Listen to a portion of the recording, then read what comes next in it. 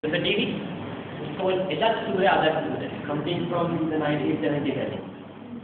And most of the time, I'm seeing these shots censored all the way.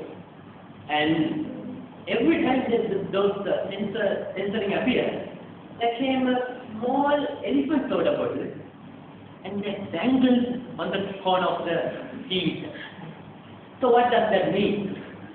So is that's the new law that we are trying to implement? Now what I'm saying is there's a direct way of saying something and there's an indirect way of saying something.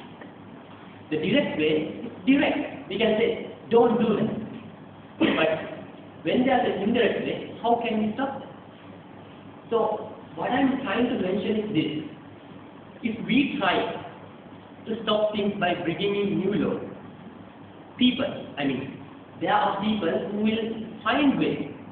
If you are going to get to that door and every one of you are blocking my path on this passage, I will find some way. I will go around this way or this way somewhere.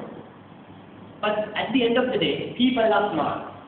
People have the ability to understand and get to whatever they want. Now, I remember in my school days, my classmate knows that, we used to bring phones. We called ourselves London Amadilians and we brought the phones to the school and most of us got caught. And I remember just before the A-levels I was kneeling in front of the corridor for 3 hours because my friend brought a phone.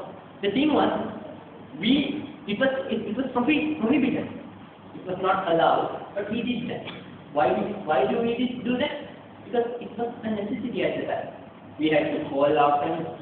If there was a cancellation, we would say, I can't come here at this time, something like that. So, the basic fundamental, what I'm trying to focus is that laws are not a good way to hinder a person. A person will find a way. A person has the ability to do that. So what we need to do is educate them. They should know, now we are doing this is good, this is bad. It depends on the person. For me, what I see as good is not what Amila sees. The values are different. What we must try to do is shape up a certain amount of value among each personality so that everyone knows that there is a certain